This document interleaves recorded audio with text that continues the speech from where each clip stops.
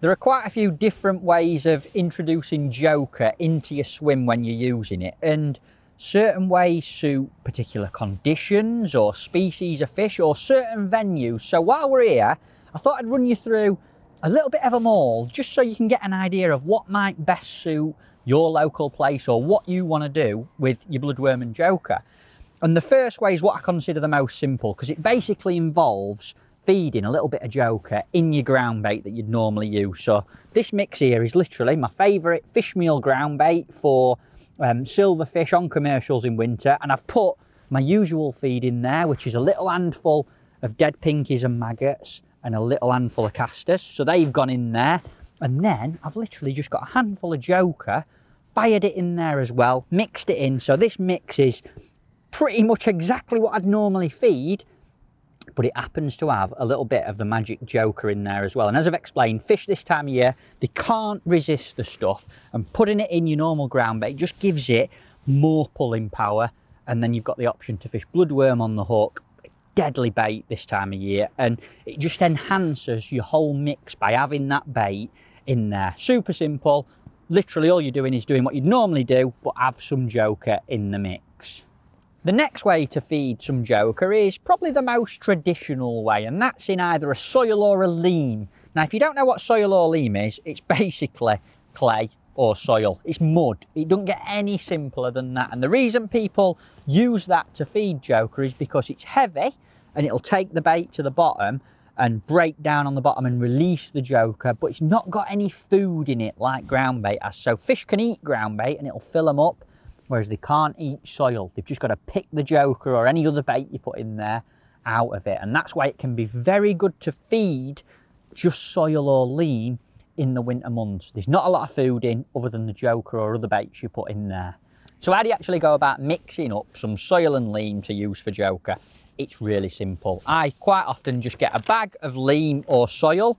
You can get a couple of different variations. Leam's a little bit lighter and clouds up a bit more, and soil is heavier and makes less of a cloud. And as a general rule, lean for smaller fish, soil for bigger fish. And it's simply a case of emptying your soil or your leam into a bucket. A 2 kilo bag's more than enough for a session, and then adding a little bit of what's called grey leam.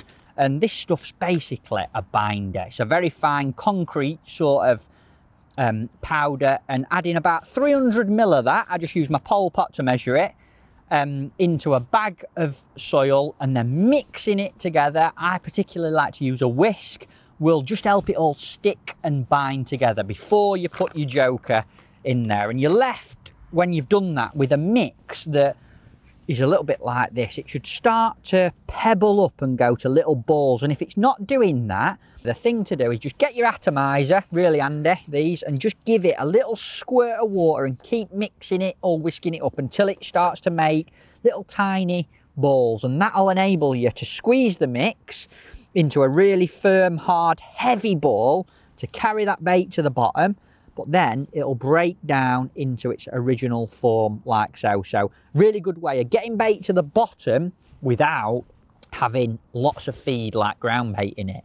Now, what you actually put into that mix once it's done is entirely down to you. And that's where you've got to think about how good the day's going to be and what fish you're fishing for. And as a general rule, for me, if you're fishing for roach, plenty of Joker in there is really good. If you've got a bag of lean that you've mixed up, around 300 ml of Joker, and again, just like with the grey lean, you can actually measure it out.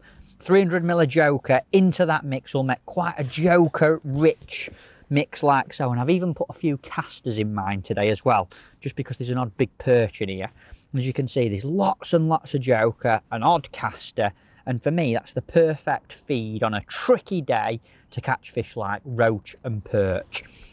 The final way of feeding Joker is a little bit of an old-fashioned one, but there's still a day and a time that it works really well, and that's feeding it raw, which is basically feeding it straight out of the paper as it comes. And in my experience, this works best on venues that aren't too deep, but are very, very silty and soft on the bottom, where a ball of ground bait or a ball of soil might sink in there, and fish are used to eating out of that silt on the bottom. When you feed Joker raw, as it is like this, It'll land on the bottom, bits will wriggle and mix into the sill, and fish can grub in there, eating it as it would be in its natural form in a lake. So it's quite effective on shallow lakes, silty lakes, where you're fishing for quite wary fish.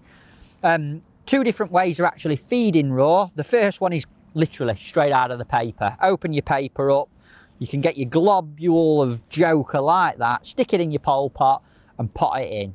And often it'll take fish quite a while to come over that because there's lots of free offerings there for them to eat. So tend to have to feed raw Joker like that and leave it for an hour or so to settle. And the other way of feeding raw Joker is to add a little bit of the grey leam that I've already showed you. And it's simply a case of getting a bit of Joker, whack it in a tub, and then really lightly sprinkle over the top a little bit of grey leam like so. And if you just give that a little shake up in your tub, it'll sort of separate out a little bit, and then while you're doing it, a little squirt with your atomizer, and all of a sudden it starts to knit together. And as you can see now, I can actually form a little ball of sticky together Joker. So if you want to feed raw, or your venue's quite silty but it's a windy day, the lake's towing, and you just want to add a little bit of weight to it, that'll just get that ball to the bottom and it'll break up and be in its natural form. So raw Joker, really good for shallow venues, silty venues where you're fishing for wary fish that want to feed on the natural bottom. Soil and lean, great on natural venues, the perfect way to feed for roach, and good on days when you don't want to feed too much ground bait or have other feed in there. And then the simplest way, and great for bigger fish like skimmers and bream, little bit of your normal ground bait and just whack some Joker in there. And that is pretty much the 3 or 4 different ways of feeding this really effective bait.